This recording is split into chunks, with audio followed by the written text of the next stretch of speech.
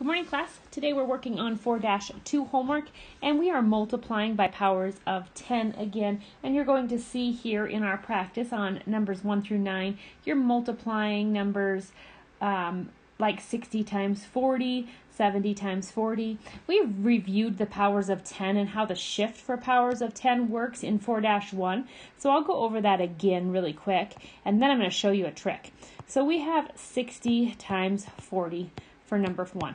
And when we do this shift for powers of 10, we take into account the 2 zeros, and we're going to complete the multiplication of the other numbers first. 6 times 4 is equal to 24. And I have 2 zeros, so I'm going to shift it twice to the right and add it in. And 60 times 40 is equal to 2400. You can see I shifted 2 places because I had 2 zeros. So your answer for number 1 is 2400.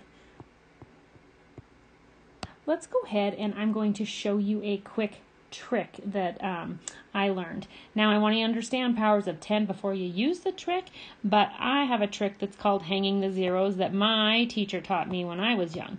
So we have the numbers 700 times 60, and this is number 3. And what she taught us was the first thing you did was count the zeros, 1, 2, and 3. And then you took those zeros and just hung them, brought them right down, 1, 2, and 3, and then all you had to do then was 7 times 6 is equal to 42. So your answer is 42,000. Let's go ahead and practice the hanging the zeros one more time. Now that we've already practiced the powers of 10, we'll go ahead and complete number 4 together. And here we have 300 times 50. And again, like I said, when she did the hanging the zeros, she just had us count the zeros, 1, 2, and 3, and then hang them right down. 1, 2, 3. Then you complete your 5 times 3, which is equal to 15. So your answer is going to be 15,000. Let's go down and look at our table, which is the data we're going to use for numbers 10, 11, 12, and 13 today. The table shows the sizes of Farmer Reuben's fields. Use the table and a separate sheet of paper to help you answer each question. You might need a separate sheet of paper. There's actually quite a bit of workspace over here, so if you don't need a separate sheet, you don't have to worry about it.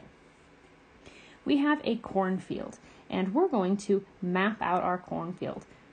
And the way that I'm going to do this is I'm just going to create a nice big rectangle, and I can see inside my rectangle I have 3 different types of grain and corn. Okay, so we are growing corn. Okay, so one section is going to be corn, and it's going to be about 400 feet by 60 feet. So we're going to say 400 by 60. And this is our corn. Then we have a section that is a wheat field, and it's 700 by 200. And so we are going to adjust this, and we're going to knock this down a little bit, okay, because this is going to be, right about here. It's going to be 200, but it's going to be a lot longer because it's going to be 700. And then I'm going to erase this line here. And now I'm going to write what my wheat field is, and that is 700 by 200. And then our last one is our barley field, and it's 200 by 200. And so we'll go ahead and make this another extension of this one, 200 by 200. And we'll go ahead and label that one 200 by 200. And again, this one's barley. And I'm going to go ahead and label my wheat because I see that I forgot to do that, wheat. Now, number 10 asks us, what is the area of the cornfield? So we can see in our drawing that our cornfield is 400 feet by 60 feet. And in order to find area, we remember, okay, we practice this quite a bit at the beginning of the year, area is equal to length times width. Okay, so for our cornfield, we need 400 times 60. And 400 times 60, I'm going to hang my zeros, and I can see I have 3 zeros, so I'm going to bring them on down. And 6 times 4 is equal to 24. So I can see I have 24,000 and this is going to be square feet of corn. So again, you can write that on the line here, 24,000 square feet, SQFT, of corn. Number 11 asks, what is the area of the wheat field? Well, we have the exact same formula, area equals length times width. So here we have 200 times 700, and I'm going to practice hanging my zeros. Count them up. I have 1, 2, 3, 4 zeros, so I'm going to write down 1, 2, 3, 4 zeros, and 7 times 2 is equal to 14. So I have 140,000 square feet. 140,000 square feet for the wheat field. And then our number 12, the last box here, is what is the area of the barley field? Well, the barley field is 200 by 200. And so I'm going to write that one right up here. 200 by 200. Again, I'm going to practice hanging my zeros. 1, 2, 3, 4, because there's 4 zeros, and 2 times 2 is 4. So it's 40,000 square feet. 40,000 square feet.